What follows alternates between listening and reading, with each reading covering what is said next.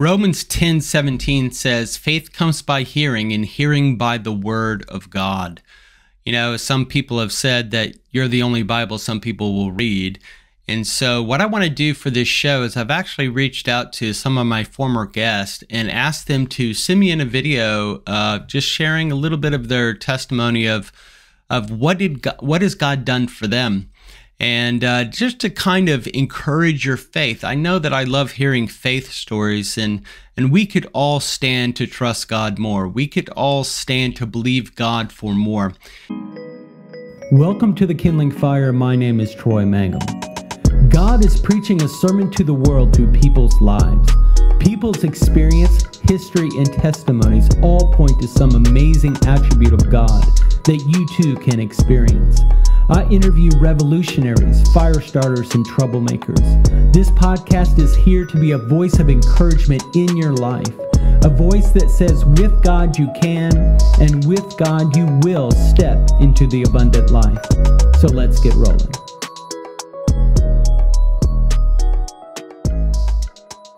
But I'll just start with actually a friend of mine who did not come on the show. It's actually a close friend of mine. And I was able to kind of have a front row seat for some of the things that God did in his life. And let me kind of get into it. So basically, it was about guiding him into a new job. You know, all of us work somehow, some way, and, you know, God cares about those details. So a year and a half prior to a change that God was leading him to, he had a series of 3 dreams. I'm going to tell you what the dreams are and then kind of how it all kind of played out.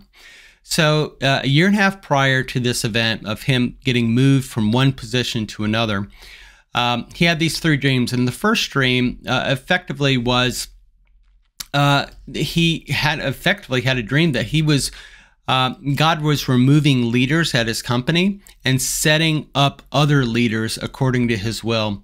And he was going to, in this process, it looked like it was very clear that he was going to get pushed out. So that was the first dream. The second dream was about some impending events that would sort of like economic events that would shift the company and the business, and it would actually put them in a rock and a hard place. So because of these economic factors or business factors, they were going to be put in a very difficult spot. And he testifies that 6 months prior to the change that God had him make, that's exactly what happened. So in the third dream, he essentially was looking for a key on a keychain. And as he was looking around looking for this key, he found a key chain that was actually an ornamental key chain that was shaped like a key. And written on the ornamental key chain was, God always opens one door before shutting another. And so this is how, and then I remember there was another, I don't know if it was a series of dreams or somewhere else, but that I think he had a dream where I think like Coach Wooten or somebody was calling him. And the dream was, when the call comes, pick up the phone. And it was a very, very vivid dream. And so you know, as dreams go, you kind of, for him, he's pretty diligent about logging things that he dreams and kind of like, you know, Lord, are you saying something? So he kind of honestly had forgotten about some of these dreams. And then as the company started to morph and change and get into a situation where leadership was actually removed dramatically and new leadership was put in place, the economics of around this company started to change and put them in a very difficult spot. And he was getting this phone call from a friend saying, hey, I have an owner of a company or CEO of another company that really wants to talk to you. And when all these factors started to come to play a year and a half later after these dreams, one morning he was starting to contemplate all this and like, I wonder if this is related. And actually, let me back up. He started to think about it, and his wife told him, hey, I wonder if this is related to the dreams that you got. And then he went into work that morning, and one of his colleagues, who was a Christian, said to him, I wonder if some of the stuff that's going on in the company is related to those dreams you had. Well, sure enough, when the call came from the CEO, he answered it, and it was a very quick transition from him going from this company to another company. And so the miracle of provision here was that he had accepted the offer from a new company and was about to write his resignation letter. And before he hit the send button, he had a really strong check in his spirit that he should not send this. And so I think that was on a Friday. He knew he was going to be going to a new company. He had this check in his spirit not to send it. And so he didn't send it. So that Monday, following Monday, he was called into the office and he was let go. He was actually fired because of the situation the company had gotten in, and they had let him go. But there was a severance package that he had negotiated prior to joining the company, and they said because we're letting you go, we're going to honor that severance package. And then they, ended up, I'm not sure what it was, but I think it was like getting paid for 6 months or something like that. And he was already transitioning into a new role. Had he sent the email, he would have negated, by resigning, he would have negated the entire situation. So what can we learn from this? And hopefully you'll have faith for this, that God knew he was going to transition a year and a half before it actually happened. God showed him signs of the environment, sort of like the signs and seasons, signs of the times, if you will, in his company. And then when it was time for action, he used people that were close to him to remind him of these dreams that he had had.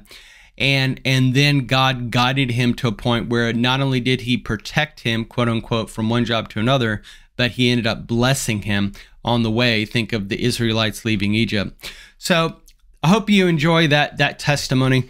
I love those testimonies. They get me so fired up. And he's a friend of mine, so I just kind of sat there like, oh my Lord, the Lord has just showing you so much love.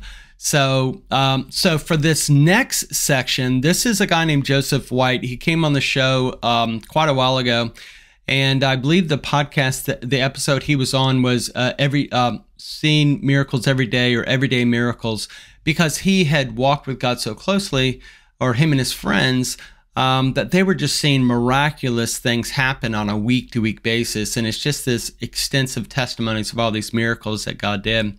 Well, he's going to share a little bit of also of how God guided through a dream to some decisions that he had to make in his own life. So let's go ahead and listen in. Hey Troy, Joseph White here. Hope you're doing well, and hope this testimony will be a blessing to you and all of your listeners. Here goes.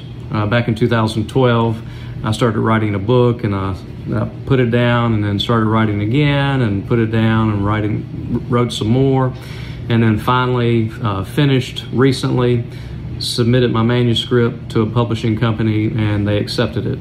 So with excitement, I shared that with friends and relatives.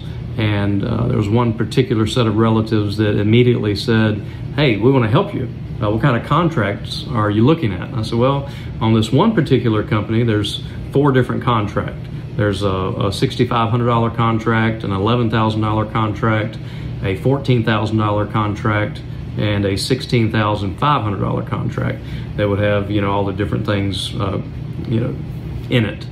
And so they said, hey, whichever one you want to go with, we're going to help you. I was like, wow, thank you. I said, well, look, here's the thing.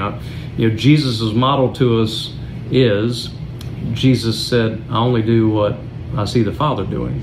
So I shared with him, I said, thank you so much for your willingness to bless me, but I really want Jesus to tell me which one he wants me to go with. So I said, I'll update you as I hear more. And so as I was spending time with the Lord throughout the month of November, I heard the Lord tell me, you need to wait until after the first Sunday of Advent, which happened to be Sunday, November the 28th, 2021. You need to wait until after that day before you even attempt to make a decision. So I was like, okay, so I'm just waiting. And I get to Monday, November the 29th, and that morning I wake up from a dream. And in the dream, the only thing I remember is hearing the word borrow. So I was thinking, when I woke up, I remember in the dream, someone said out loud the word borrow. And as I woke up and I remembered that part of the dream, you know, I couldn't help think that it was connected back to my relatives who said, hey, we're going to front you the money. So I would be borrowing the money from them to pay for one of those 4 contracts. So if I did indeed go with that publishing company, because I was still trying to discern, do I go with that publishing company, this publishing company, or do I self-publish? So I finally discerned which way God wanted me to go, which publishing company. And then I have that dream, so borrow.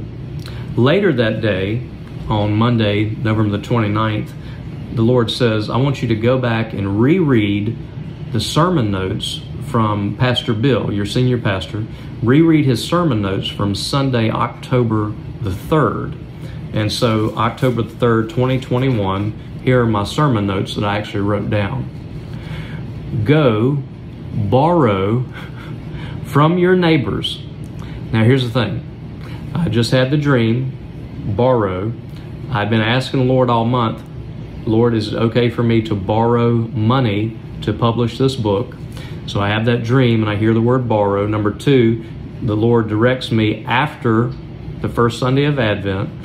So on Monday, November the 29th, he says, I'm awakened from the dream that says borrow. Number 2, go reread the sermon notes from October the 3rd, which says, go borrow from your neighbors. Now, you remember that set of relatives that said they're going to front me the money? Guess what? They live right across the street from me. They're my neighbors. Go borrow from your neighbors. And then I add on my sermon notes, borrow not a few. Now, when I read that, here's what jumped out at me. Of the 4 contracts, I knew that I was not supposed to go with the one that was the least.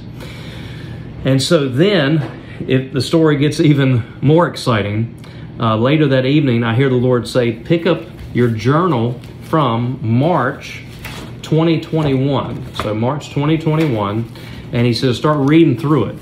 And here's what I discovered on Thursday, March the 11th, 2021. I had written down at the bottom of my notes, it says, day 335, Wednesday, December the 1st, 2021, how blessed is he who keeps waiting and attains ... Now, as I read back through that journal entry, I'm going, day 335, Wednesday, December 1st, 2021, how blessed is he who keeps waiting and attains.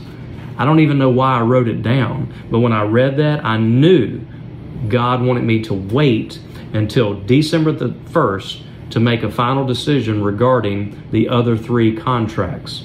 So, here's what happens on December the 1st. I read, among other things, this from a prophetic word. Wednesday, December 1st, 2021. I am fulfilling your very destiny right now. And he says, your very destiny. It will be highest heart's desire, greatest dreams fulfilled. I say to you now, 10 times 10 times 10 times 10. That is the exponential increase of territory I am giving you and enlarging around you. I am making you a wide receiver in my kingdom. Now is the time. Now here's the thing. 10 times 10 times 10 times 10. I was like, well, that's interesting. And here's the reason why that's interesting. If you pay the contract in full up front, they'll give you a $1,000 discount. So I had 4 contracts. The Lord said, borrow not a few, so the $6,500 out. So one contract was for $16,500, the other one was for $14,000, and the cheapest one left was the $11,000 one. And so if you pay it all up front, you get a $1,000 discount, which means it costs $10,000. And the Lord said to me on the day he told me to wait until, I am getting ready to enlarge you 10 times 10 times 10 times 10, which is $10,000. That is the exponential increase in territory I am giving you and enlarging around you. And I was like, wow, so cool that God would do all of these things to direct me, to help me know which contract He wanted me to pick. I hope that's a blessing to you as you take time to walk with God and talk with Him all day, every day, and even on into the night. Well, once again, I hope that's a blessing to you, and great to reconnect with you, Troy. Lord bless you and your ministry. Hey, the next clip we're going to hear from is from Dan Zehner. He oversees a ministry called Anthem of the Adventurer. He was on an episode called Men Need Adventure. And one of the things I want you to hear in this story, this faith story, is that sometimes things are not as they appear. So he had, I'll kind of let him kind of share the story, but look for the twist in this story of things not being as they appear, because sometimes what people are saying they really need or want is not actually what the Lord really knows that they need or want. And you got to listen to the Holy Spirit to help them kind of see from God's perspective. And so hopefully this story will encourage you that way. Hey, Troy, thanks for the idea to send you a clip here. I want to tell you a story about my friend who will remain nameless, but we could talk about him off of the recording here. But I've known this guy for a few years now, and he just has an incredible story of going from hardcore atheist, humanist, like trying to kind of find himself through kind of self-discovery and self-help type things that a lot of people are into these days, all the way from meditation and yoga and retreats to more out there things like ayahuasca journeys and psychedelics even. But what changed for him was he finally forgave his father for committing suicide when he was very young. And right then, he said he felt like Jesus was finally invited to inhabit his consciousness, and he actually felt as though Jesus had taken over his mind. He's like, I don't know what this is, but this feels amazing, and I want more of it. So this guy is in his late 30s, actually probably early 40s, and super smart, lives in Princeton, and is now reading the New Testament for the first time, and is just eating it up. And with all of his mental faculties and background and study and everything, he's just seeing all of these amazing parallels to things that he's been learning and journeying through his whole life, and we're getting to process that together, and it's just so cool. Just an amazing testimony to what God can do in relationship, and especially between father and son, even if the father is no longer present anymore, and how then Jesus can work through that and begin healing. So hopefully that is inspiring to some folks out there, and it's just been really incredible to be a small part of that. Next, you're going to hear from a guy that is very like-minded with Koenig of Men. You've probably heard me talk about that. He came on a program called Mentoring Warriors, and you're going to love it. So let's go ahead and jump in. Hey, David Riffel here, Wichita, Kansas. I'm many things, but I am leading a ministry here called Mentoring Warriors, where we equip guys on how to mentor and prepare young guys, warriors, for life, period. It's a lot of what takes my passion. But I want to tell you a story about how God's been working at me, and it goes back a few years. About 6 years ago, our daughter was getting married, and so we took our soon-to-be son-in-law on his first ever backpacking trip up in Canada. And my son Justin and I took Aaron, and we hiked into this area and camped. And after supper, we decided to hang around the cove there at the lake. And my son decides to swim out to some rock and sit on it. And I'm on shore looking at my son thinking, you know what? I can do that too. So I start swimming out there, and halfway out, I start to lose all my strength. And be honest with you, I started to drown. And the water got right up to my lips. And I thought, this is it, Lord. Is this the way I'm going to die? I could barely call out my son's name. The next thing I know, I feel somebody picking me up from my armpits onto that rock that was out there. And it was my son, and he saved me. I was 19 years old at the time. I'll tell you, that really grabbed me from the fact that my life is so fragile. But God placed my son there in that moment, and it really increased a bond between me and him and our new son-in-law, Aaron. Well, fast forward about 6 months after that, 2 weeks after my daughter and Aaron got married, I go in for some heart checkups and end up having an open heart quadruple bypass surgery. And all I can tell you is when you're in your 50s, whether you love Jesus or not, having open heart surgery rocks your world. Why am I here? What this is all about? God, what are you doing? What part of the story are you trying to write in my life? So it's been 6 years since that surgery. And God has done some radical, not just physically on my heart and changing some things about my lifestyle, but he's done a lot of things in me in terms of my manhood, my journey with him. You know, I like what Dan Allender has to say in one of his books. Most men live an unexamined life. And the reality is God's wanting to write a story in my life. And there's some parts of that story that almost drowning in Stratton Lake up in Ontario. My open heart surgery, you know, if I had the pen and I could write the script of my life, those would not be in it, believe me. But somehow God's using things like that, even the most difficult things, to shape me more into the man that he wants me to be. And as a result of that, because of the young guys that I mentor, it has an impact on their lives.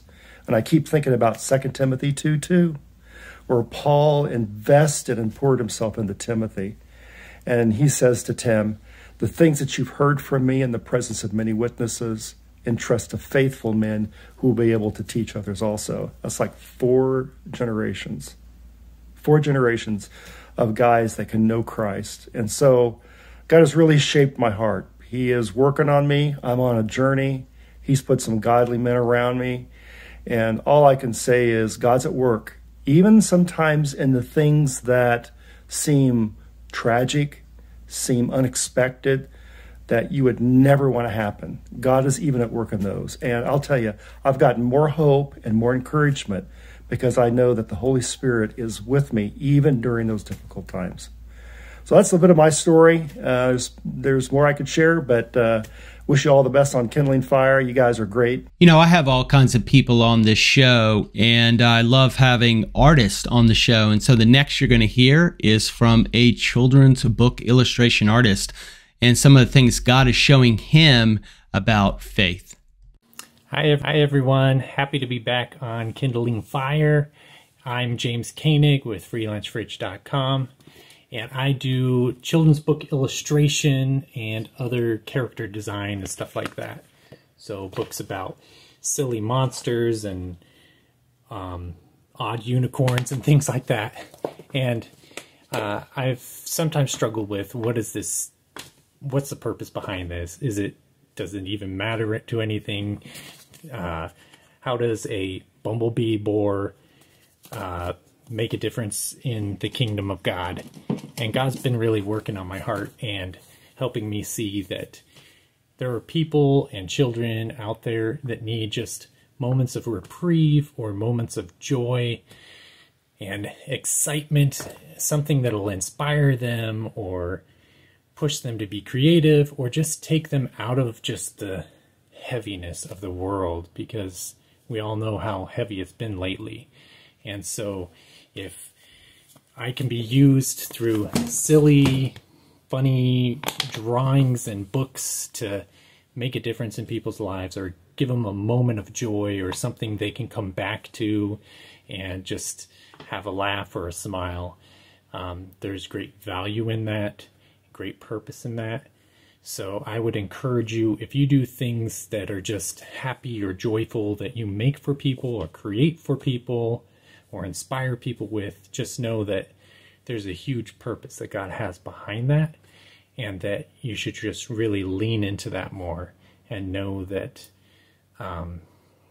those things might be just what somebody needs in a particular part of their life that just helps them have a little peace or reignite some joy in their lives. So that's what I would encourage you to, and that's what God's been really speaking to me about, and I hope it inspires you to do something great too.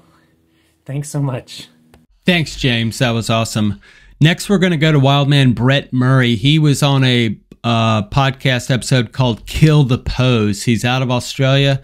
You want to hear about what God's doing with men in Australia? Check it out. G'day, Troy, and g'day, men of the Kindling Fire podcast. How you doing? It's Brett Murray here.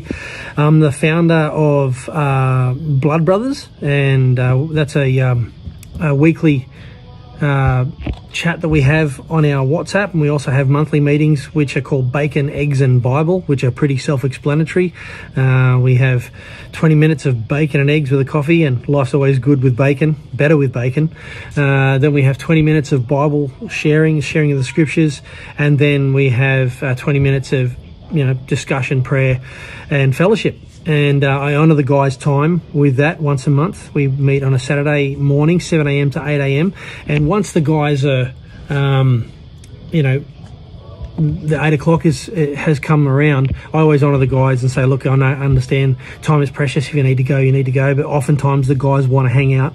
And just men really need ministry to men. They need each other to be able to talk real life stuff, but also talk Word of God as well. From that, we launched over the last. We're heading into our third year now. We launched the Resistance Men's Gathering, which is a yearly annual gathering. We go bush in Australia. Here we go out bush in the outback, and we gather men. And the Resistance is based on James 4:7. Submit yourself therefore to God, resist the devil and he will flee. And we want men to understand that if we're going to fight the battles that we fight in this life, especially the spiritual ones, we've first and foremost got to be submitted to God. But also we want to resist this toxic masculinity rubbish that's being touted out there, that men are toxic. To be masculine is toxic. We believe that to be truly masculine is to be truly like Jesus. And there's nothing toxic about Jesus. So there's some of the ministry things that have been happening, what you would class as, classic ministry. But also I want to share this with you, Troy. This is something that's been really a faith step. Stepping out, from the ministry that I run, which is based under the charity that my wife and I have founded, which is called Safe Heart Foundation. So Safe Heart Foundation run Blood Brothers, run the Resistance. But I wanted to release myself from the charity and being a burden to the charity via salary. I wanted to create my own salary, but I wanted to do something that would reach out into the community, that would help us be salt and light. If you're caught behind the four walls of a church and that's all you do, you just stay inside the four walls of the church, you're not bringing much illumination to the world. Jesus said we're to be in the world, not of it. So I started a custom motorcycle business, Murrey Brawlers. Now behind me here, this is the monocoque clay mould, the plug that's going to be made into a mould for all of the bikes. We're building 30 bikes. This is the tank here. The tank moves back down into the seat.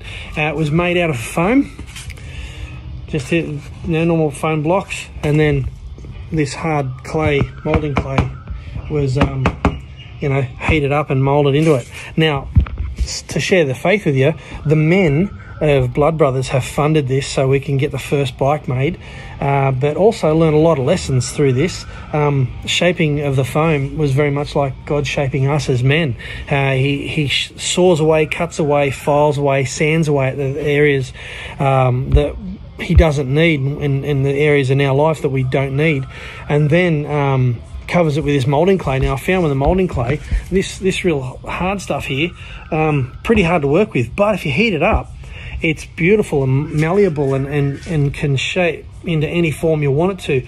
Now God knows, Psalm 139 says that we are fearfully and wonderfully made. He made us, and he formed us before we were born, formed us in our mother's womb. The days of our life are all sort of laid out before him. And so if God's made us, we want to do what he's made us for. And in making this motorcycle mold, first and foremost, it was a teaching of how God makes us, and he can see what we're made for. But secondly, that we can create something that's in a male-dominated industry. Sure, women ride motorbikes, but the custom motorcycle scene is still very much male-dominated. So we want to create something that's excellent, cafe racer style, that will produce an income for myself, but also too that will be a testimony of excellence and amazing community. We're going to build events around this. This brawler is going to be finished in the next 2 months. We'll launch the first one, then we're building 29 more, and it's a huge step of faith. And it's just the men are behind it, and it's having a huge impact. And secondly, I had the opportunity to endorse your book, Troy, Fatherhood Faceplants. Every man needs to get a copy. So thank you so much. This is what's happening in Australia, and I hope everyone can be encouraged by this. Bless you all. Cheers. Faith comes by hearing, and hearing by the word of God. I love hearing the word of God's promises being true in people's lives. Hey, listen, I reached out to my former guests to try to get them to, hey, send me something that would encourage others with the testimony of faith. But you, the listener, can do the same thing. Why don't you email me at troy@thekindlingfire.com, or you can DM me on Instagram at Troy__Mangum. Or the Kindling Fire, and send me a testimony of faith. Just make it short, 2 to 5 minutes, and you may end up on a Kindling Fire episode in the future. So thanks, guys. I hope you guys were blessed and encouraged. Okay, guys, until next time, be awesome.